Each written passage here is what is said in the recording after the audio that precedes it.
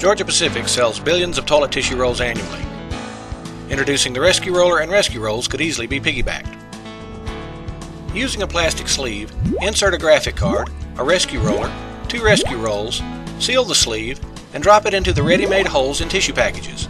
Add flashy labels, and you can introduce the products to as many homes as you'd like automatically and without requiring additional storage space, shipping space, or retail shelf space.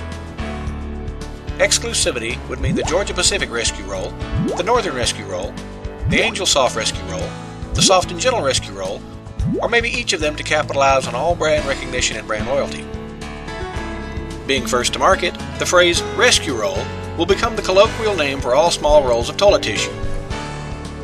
All scouring pads are called Brillo, all powder cleansers are called Ajax, all laminated countertops are called Formica, all tissue paper handkerchiefs will always be called Kleenex.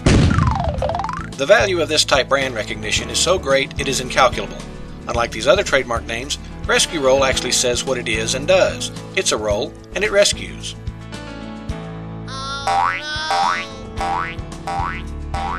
Just a little ink, and every Georgia-Pacific customer will be aware of and looking for the new products.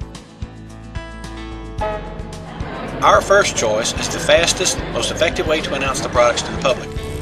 During the NASCAR racing season, there would be one small logo on lots of cars, or lots of large logos on one car in each of the racing circuits.